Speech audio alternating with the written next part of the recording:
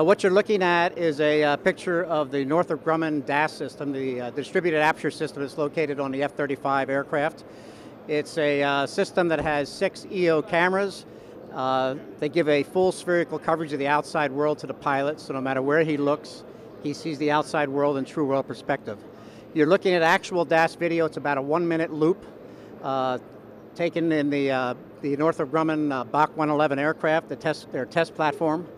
And it's flying over the eastern shore of Maryland at approximately 7,000 to 8,000 feet. So this is exactly what the pilot would see using the DAS system on the helmet display, day or night. So DAS and the helmet system effectively takes night and turns it into day.